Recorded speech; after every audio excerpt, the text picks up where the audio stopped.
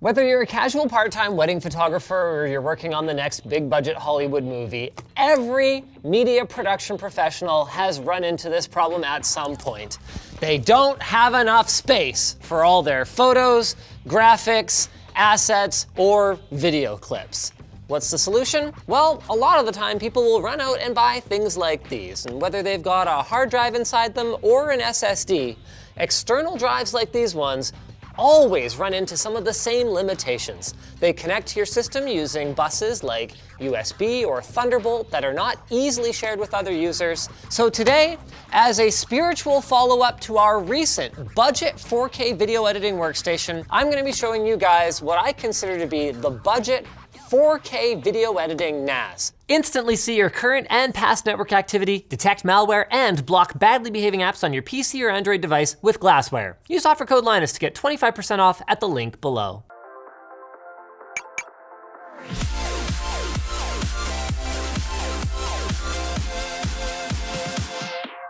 I'm gonna put aside the internals for now because really where the story starts is the case. So this ticked all the boxes.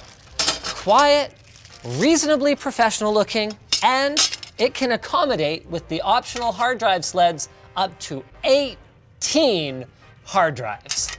Fractal sent along the case for this video along with all the expansions, but I haven't looked at the reviewer's guide, so I don't really know how any of this works. There. Well, there seems to be a slight problem. My original email said the Define 7XL holds up to 18 3.5-inch hard drives. The reviewer's guide says 14 max, and it's bolded. I don't know how this works. Oh, here we go. So now what I want to do is reconfigure my fans before I start stacking hard drives in this thing. Now we're about ready to install drives, but I found yet more conflicting information in the user's guide. 3.5, 2.5, universal drive positions, 18.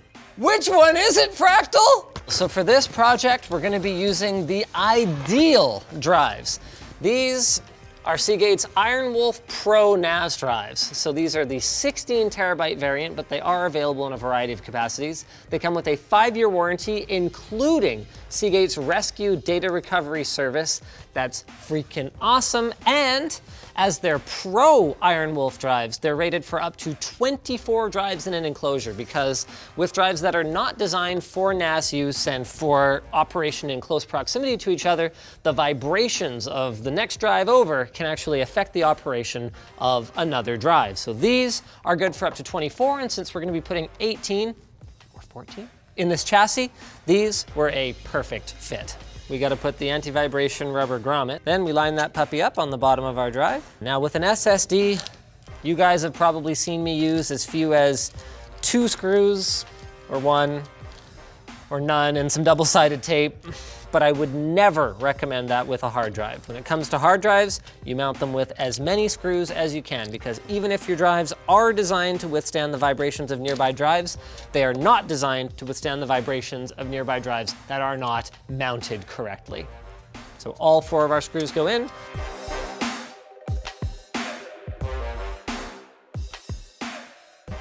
That's 16. Okay, none of the documentation said anything about 16. What the crap? Oh, well that happened. We're up to 19 drives, which sort of leads me to wonder how much farther we can go. Like, you know what? You can call it good at 20, right? I mean, 320 terabytes of raw capacity in a $200 case. Let's start talking about some of our other components. Yes, this is a STRIX gaming motherboard or whatever, but what it also is a good value board with lots of memory expansion, which could be important if we want to run VMs or other server functions on our NAS. It's got support for 3rd gen Ryzen processors with a BIOS update, of course. It's got lots of PCI Express expansion. It's got 2 M.2 slots, and we'll get to why we need those later. And finally, it manages to boot in headless mode without a graphics card installed and without an APU installed where you would be able to use the onboard graphics. So that saves us some money because even though we're going to need a graphics card in order to configure our system, we don't actually necessarily want to leave one in there unless we have some purpose for it, like we want to use GPU hardware acceleration for media encoding for a Plex server or something like that. So we're going with a 2nd gen Ryzen 2600 non-X. Because it's using the original Zen architecture instead of Zen 2, those individual cores are not as fast. Now, we could go with something heavier if we intend to use this thing, again, as a media server that's going to have to do, heavy video encoding or whatever the case may be. But our intent for the build today is to just have it be a file server, and this is going to be plenty of horsepower for that.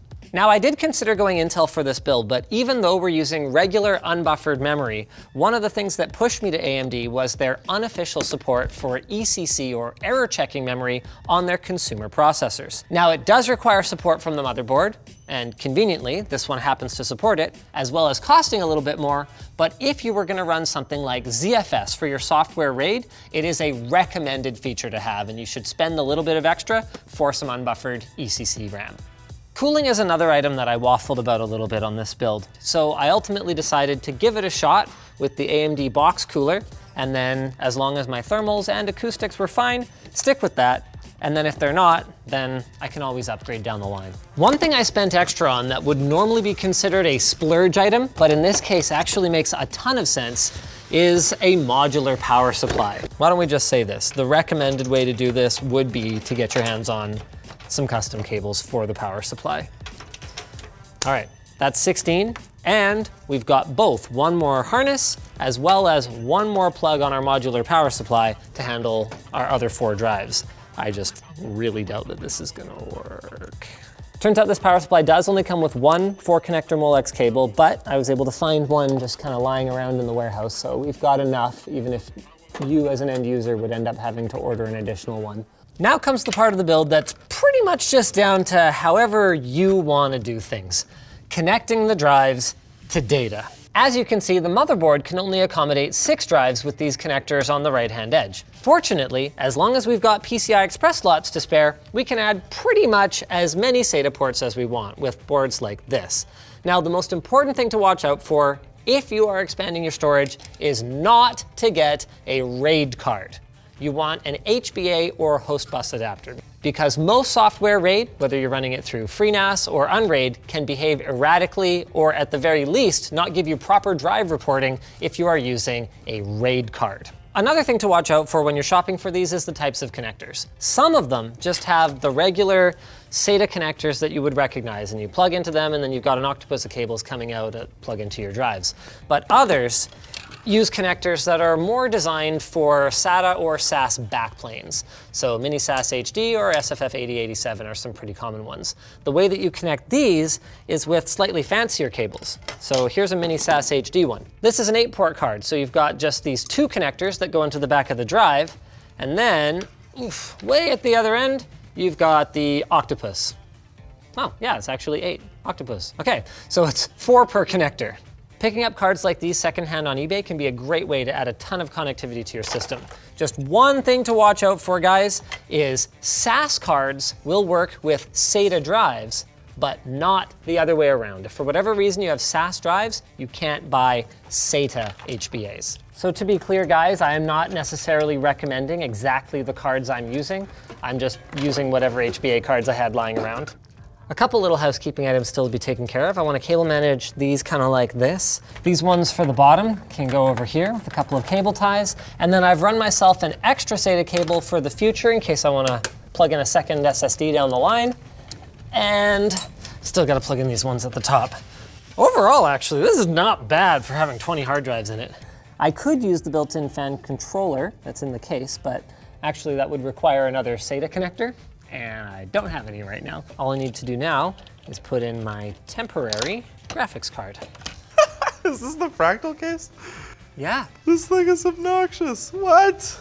What do you mean obnoxious? Well, okay, I mean like in a good way. This is awesome. So I'm not that familiar with ProxMox, and I wanted to show people how you might configure a system like this in ProxMox. I wonder if you ceramic coated this, if it would help with the fingerprints. What is it with you and ceramic coating things? I don't know, it's cool. By the way, make sure you're subscribed so you don't miss our ceramic coating a phone video, which was also his idea. Oh, this is heavy, man. So I mean, like straight into ProxMox, the only thing you can really create is a single VDEV pool. So we could have one that's like RAID Z3, although if you're gonna add more drives, that would mean you would need to add 20 whole more drives. I mean, in an ideal world, what I would probably want to do is like maybe 3 RAID Z1s. Yeah. So that would be 3 RAID Z1 VDEVs. That would be 3 drives of capacity lost to redundancy. And then I'd have 2 hot spares or something like that. I mean, if you're running stuff at your house, like for me, I have my Ubiquity controller that runs on a VM on my NAS. I have a Plex server. I have lots of different VMs just for doing all these little things. Home automation, and like in ProxMox, you can do it really easy. You can actually create containers which are still running in the host OS, so there's very little overhead, and it's super easy to maintain. So why don't you just use FreeNAS?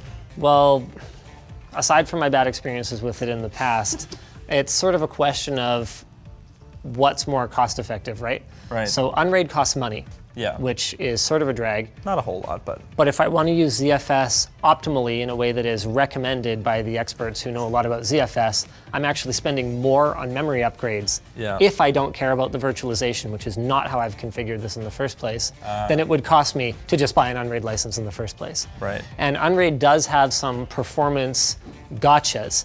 Like if you allow your drives that you're not accessing currently to go to sleep, so you disable turbo write, that's bad. And also if you configure it to fill up one drive, then the next one, then what that means is every project can potentially be IO bottlenecked by the individual drive that it's being pulled off of. I just wanted to highlight a few different types of software that you can use for a config like this. Okay, so if we do DF, we can actually see it's 214 terabytes of capacity. Oh no, I mean we lost, what was it, 4 drives? Good heavens. 3 drives, yeah. Oh man, you can feel it. Wow, the vibration is real. You know what, actually, this would be a good way to check our drive thermals. I'm gonna put the covers on. And then just like run a 100 gig one and let it finish? I'm gonna install NetData so we can actually look at the array. It's nice that there's so much room for cable management on the back, but in the event that you do have kind of a, you know, thick boy cable back here, I would prefer if there was some way to screw on the side panel. That's not that great. I mean, it's holding, but. Oh. See, that is what I'm talking about. Cable manage your stuff better. No, wait, watch out! That's power for the drives. They're spinning. Why is it like tucked in like that? Don't worry about it. Now, I did misspeak before. I said that this was $200. It's $200 without the tempered glass side panel, which we obviously wouldn't need for a build like this. That's just the one they sent. So we're using NetData to monitor the disk usage. It's always so funny because ZFS messes around with it, so it's like 20 megabytes, what? That doesn't make any sense. Now that we're updated, the first thing we need to do is create our Unraid array. So the parity disks right here are the capacity that we're going to give up in order to avoid losing data in the event of a physical drive failure. So 1 parity disk means we give up 1 drive worth of capacity, but it also means we can only lose 1 drive before we start to lose data after that. While 2 means that we give up a total of 32 terabytes of space. But we can lose 2 drives before we start to lose any data. Now it should be noted, Unraid has a cache feature that allows you to have high-speed SSDs as like a faster storage tier, but I use the word tier very loosely because it doesn't work the way you might expect it to. You can use it to accelerate writes onto the Unraid array, but from my experience, especially when working with very large amounts of data, like you might when you're ingesting footage, it can be a little bit on the finicky side, and I wouldn't really use it for that. What I would use it for is if I wanted to run virtual machines on this, I would run all of my VMs off of a RAID 1 set of SSDs that I plug into my M.2 slots. Oh, cool, they built a new feature based on my feedback.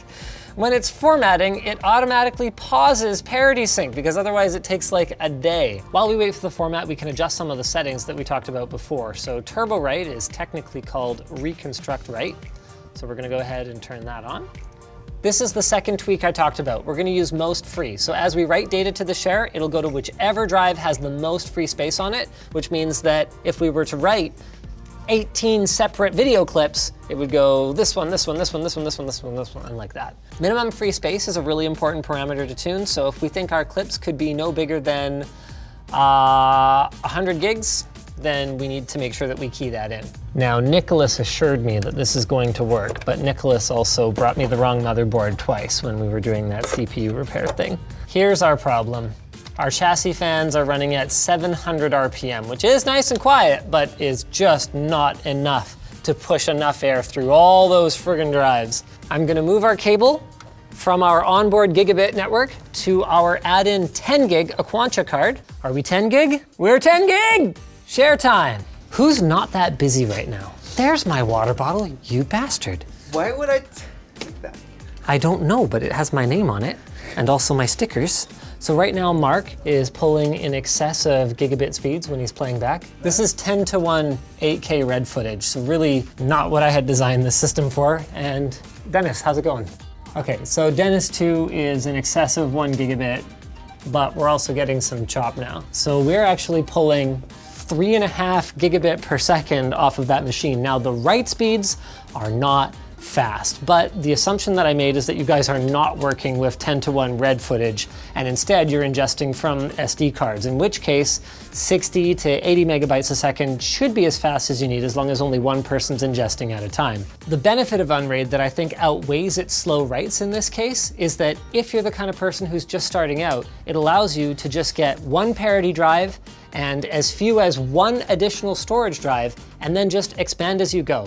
As long as every drive that you add is smaller than the parity drive, you can add as many different kinds of drives as you want, and you can just add them one at a time. That's something that you can't do with a ZFS-based solution like FreeNAS or like ProxMox. I'm really surprised that this worked as well as it did. I mean, that's like, between the two of you, that's around 350 megabytes a second that we're pulling off of that thing. And drive temps have held steady even while we're pushing it. So all the ones on the front are around 39, 41 degrees, and you can really tell which ones are the 4 that are in the top and at the back. 47, 48, 46, and I don't know, maybe this one, 43. Could be worse though. So it works great. But of course the $1 million question is, how much does it cost? And when I say $1,000 with no drives, so no SSDs, not even the USB to boot Unraid off of, that sounds like a lot of money. But when you compare it to an off-the-shelf NAS, you would be paying more than $1,000 for one with just 8 bays, and it might have specs that are much worse than this one. Whereas we've got a 6-core processor, 16 gigs of RAM, 10 gigabit networking, 20 hard drives, 2 M.2s, and 2 more SATA drives. Just comes down to what software works best for us. So whether you choose Unraid, FreeNAS, ProxMox, or whatever else floats your boat, this is a great starting point if you're a starting out editor and you want to work with 4K footage or apparently even 8K, even if you have a small team. Speaking of having a small team, guys, this video is brought to you by FreshBooks. FreshBooks is the accounting solution for you and your small team. FreshBooks makes it easier to focus on your business instead of on complicated accounting software. It's designed to be simple and intuitive, and you can automate tasks like invoicing, organizing, expenses, tracking your time, and following up. And the best part is everything is stored in the cloud, so you can easily switch between your PC and your mobile device, whether it's Android or iOS. Start your 30-day free trial right now at freshbooks.com/techtips. Pricing starts at just $15 a month with the $25 a month tier handling up to 50 billable clients. So thanks for watching, guys. If you liked this video, maybe check out our budget 4K video editing workstation. It is a perfect companion for our budget 4K editing NAS. I mean, that's what it's all about, right? Getting work done, keeping all your files organized in one place, getting everybody access.